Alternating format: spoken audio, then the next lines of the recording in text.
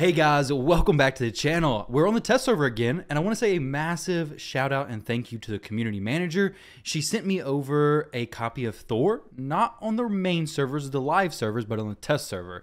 I would love one on main server, but that's not going to happen. But fortunately, she sent me over one on the test server, and I want to share with you guys a build that is extremely budget. If you're somebody who finished the THOR Fusion, you can probably make a build like this or very close to this.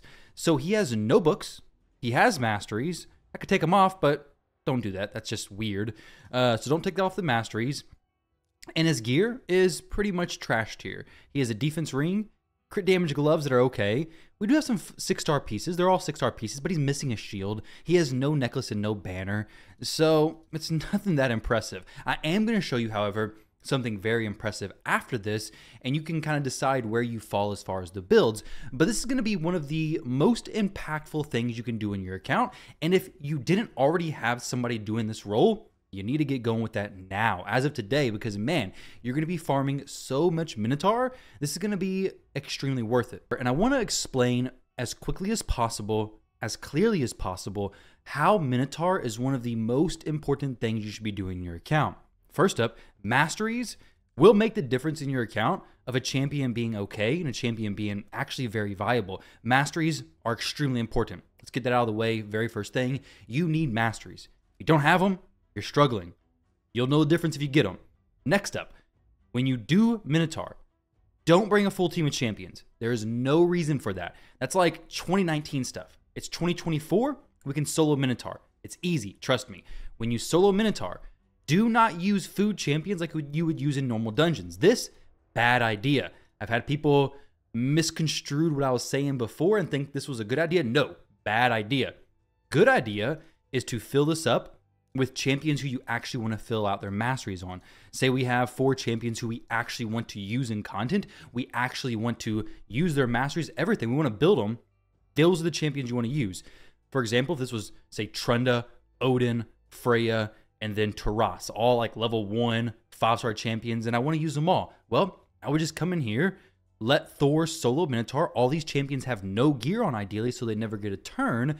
And when they're doing this, they're going to be getting a split of the experience. So let's say, for example, we had a 100,000 XP pool. That's not the case, but for simple math, we're going to do it based on that. If I had 2 champions in here, THOR is maxed, Drexstar is not. If I had 2 champions, well, that 100,000 HP pool, actually let's just say 100 HP, or sorry, 100 XP, very simple stuff. Divided by 2, that's going to be 50. I don't know why I even need a calculator for that. That's going to be 50 experience wasted on THOR, 50 experience going to Drexstar. But now we throw in a Lugan. Now we have 33 experience going to Lugan, 33 going to Drexstar, and 33 going to THOR. So in this case, we're getting 33 wasted experience. Well, throw in Trunda, and now we have 25, 25, 25, 25. Now it's 25 being wasted on THOR. You can see every time we add another champion, we're getting less experience wasted. So if at all possible, you want to have as many champions in here, which would be 4, doing masteries at a time. So I've done videos on this before. I want to just pull up the sheet that I used before. This was my previous video, like a year or so ago, and I want to share with you guys this breakdown. So on average, it's going to take about 2,100 energy. This could be energy from your inbox. It could be energy from your gyms. It doesn't matter. Your daily energy. It's going to be about 2,100 energy to get your masteries finished. That's going to convert to about 640 gems if you only wanted to use gems. Vice versa, you could just come in here and purchase your masteries for 800 gems. So right off the bat, just gem to energy ratio, doing Minotaur is cheaper. It's going to cost you less gems if you're just to convert 1 to 1. But if you just do it over time, it's going to cost you no gems, just purely energy. So that's already better right off the bat. But not only are you getting the masteries finished up, but you're also going to be getting silver and experience. So you don't have to waste your experience. You don't have to waste your energy doing campaign runs to level up these champions. You don't have to waste your brews to do the leveling of these champions. Ideally, you start them at 1 star, level 50, and then as they run through this, they're going to slowly level up. They're going to eventually get to level 50. If you have 4 champions in here, come in here, take them all up to 6 star, and then once they finish the mastery journey from there, if you have 4 champions, they're all going to finish about around level 50 or 55, I believe. But this example here I want to share with you all is Thor doing this with the gear that I showed before. So the gear I showed before, you already know it's not that good. But he is just decimating these waves even with pretty poor gear. Because he has such good skills, he's not even booked, by the way, so his cooldowns are longer than they should be. He has Lifesteal and War Master, so if War Master procs would get healed, it's all good stuff. But remember, this is like a poor case scenario. This is not a good setup whatsoever, but he's doing good. If you can get better gear than this, that's going to be ideal. But if not, well, you still have a pretty good chance of being able to be successful at this. This build, though, is not going to be 100% successful. I'm sure some of these crits could kill him. I don't doubt that whatsoever. But what this is going to be is a consistent, well, if you gear him a little bit better and you book him and you actually invest in the champions, you put the soul on him. I'll show you in a second what it could be. But from this stage, with very mediocre at best lifesteal gear for the stats, with no blessing and no books, this is pretty daggone impressive. Now, I have the mastery on him that has a chance of placing leech on targets that he stuns, so he has a little bit more healing capabilities, but it's not required. You don't need that. He's going to be having plenty of War Master procs. He's going to be getting plenty of extra damage, but if you switch into the build that I'm about to show you, then you're going to be able to clear these waves so fast. So this is just like the beginner bare bone strategy. But if I had him on my account, which I don't, unfortunately, maybe I'll pull him eventually. If I had him on my account, I'll show you guys what I would be doing. So this is good. This right here is good. It's something you can improve on, plenty of room to grow. But let's say we just went in, only threw on a 5-star blessing. So you were grinding, you grind through the Thor event, you pick up your 5-star blessing, you throw it on him, now you're looking good. You worked hard for that, and now you go in here, you pick the best blessing option for sure, which is going to be Nature's Wrath, because he's going to get more damage based on the amount of debuffs he places. He places plenty, so we pick up Nature's Wrath, we're good. Now, there is an argument for cruelty, but in this case, we're just going to use Nature's Wrath. So now his stats are already better, right? Just from that pickup, we get basically an amulet on him. We have a little bit better attack. We have better crit damage. We have more HP. He's looking better. But he's still not any different as far as the gear goes. But we come in here now, and let's see how sustainable, how tanky he is. Well, the first wave, we almost one-shot. The Trunda comes in, almost one-shots it. Unfortunately, he goes his other AoE that first wave. But you can make presets. You could change it up a little bit. He doesn't use anything there. No AoE skill to stun. He does a stun there. Very good. Does another AoE skill. Get to the boss. Doing pretty good. Now we're going to start ramping up that damage. We place the decreased speed. This isn't a fight where it's going to get maximum benefit from Nature's Wrath, unfortunately. But we are going to start doing pretty decent here. Honestly, it looks about the same time. We look a little safer. But when I switch his gear over, you're definitely going to see the difference. It's going to be incredibly fast. So this is 40, same thing as before, about 40 seconds. We'll try it one more time just for a little comparison's sake here. If we had Soul Reap, it would have been an even faster kill. I hate that he's using double AoEs there. But I think he would actually be faster than my Wukong for sure.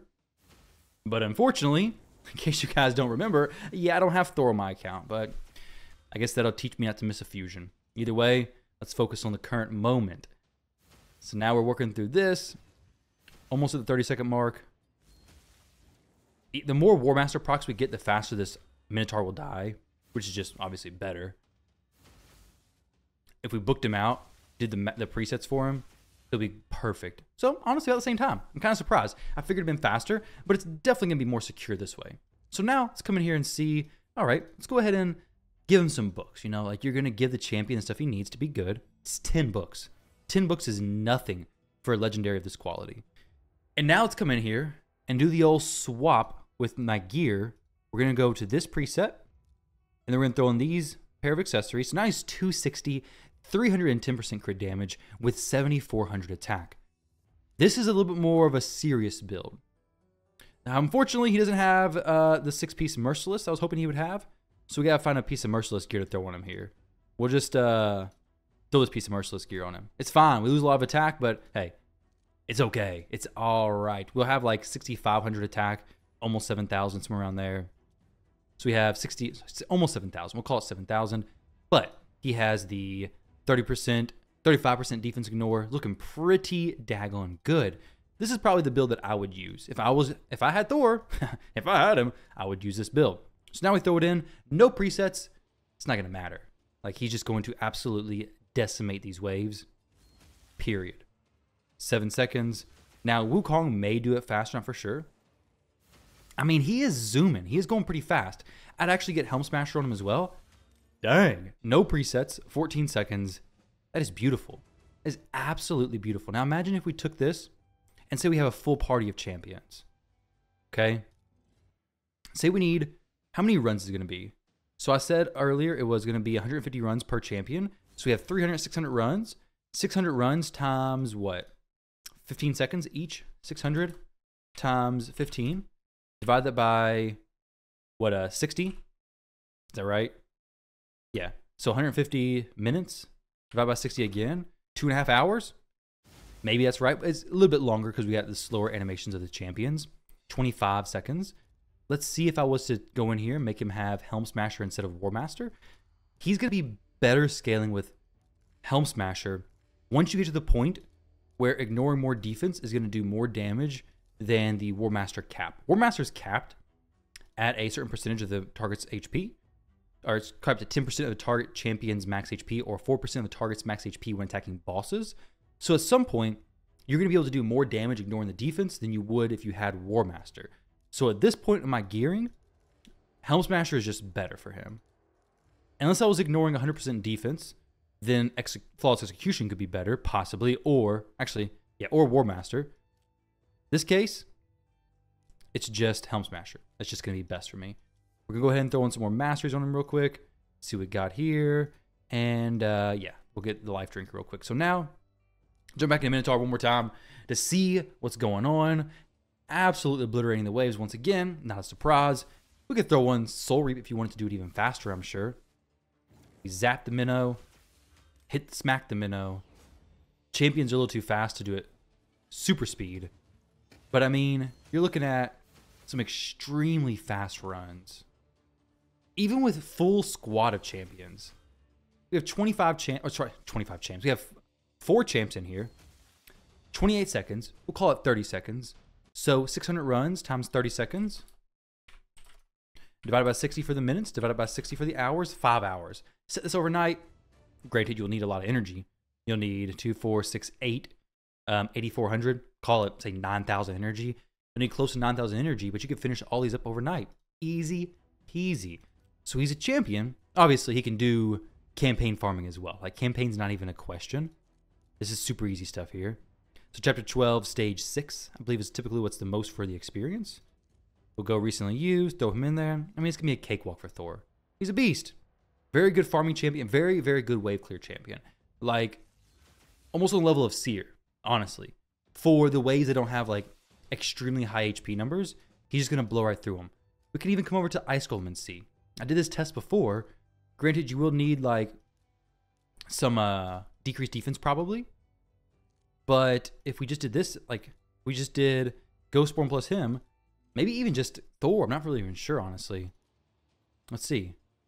Okay, not by himself, but this will kill him. Yeah, wipes them all out. So he doesn't need decreased defense, but that's all he needs. That's quite acceptable. Now, if you just want him to clear the waves and get to the boss, you can do that too. You can do that fine. Like, say you want Thor plus R-Tac to just do all the boss. Well, just do that. No. You can do whatever you want with him because he's just going to control the waves, smack the waves, escort R-Tac to the boss. If you had other champions in there farming food, you're good. So he zaps that wave. He doesn't one-shot the waves, but he kills the waves. Then, of course, you got to make sure R-Tac can survive once you get to the boss. But, I mean, life's easy, guys. If you got Thor, congratulations. Awesome, awesome champion. I'll be doing some more content with him while I'm on the test server with him. But I really just wanted to make the video showcasing him and Minotaur because Minotaur is such a efficient thing you should be doing in the game. It saves you gems. It makes you silver because you're making 1 million silver each run, each champion. So you're making 1 million per champion. There's 4 champions. You're making 4 million silver, almost 5 million. Almost 5 million silver from getting 4 champions masteries done. Some pretty nice stuff. So guys, build your Thor with mediocre gear. Finish up farming your masteries on champions you've neglected for a long time. And enjoy. That's really all there is to it. Awesome champion. Relatively easy to build. That was a pretty budget setup, I believe. But good luck going out and build that, guys. Let me know where you use your Thor. And yeah, best of luck, guys. Thank y'all for watching. I love and appreciate all of you. I'll catch you in the next one.